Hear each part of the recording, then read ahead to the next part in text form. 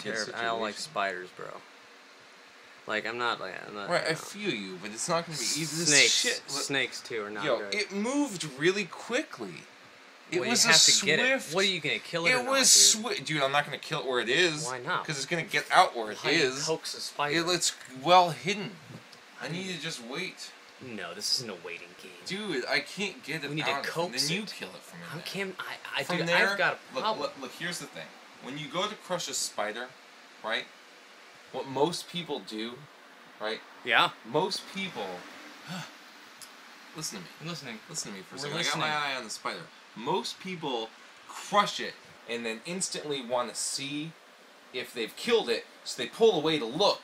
And this is the time when the spider drops to the ground and escapes.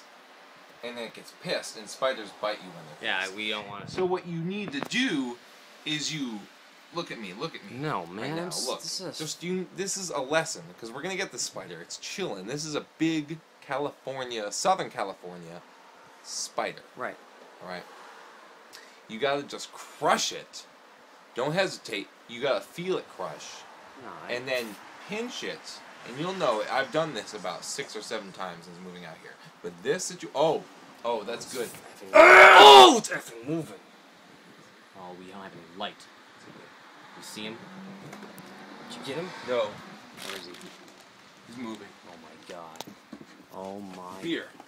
Oh, the beer's spilling. I see him. You see it? Yeah. There he is. He's coming at you. He's coming at you right here. Right, he's coming at you right here. He's coming at you. Oh! Ah! Oh! Ah! That was death, son. Oh, feel it. Oh, I felt it crush. Ready for this? Ready for satisfaction? Oh, man. See you, buddy.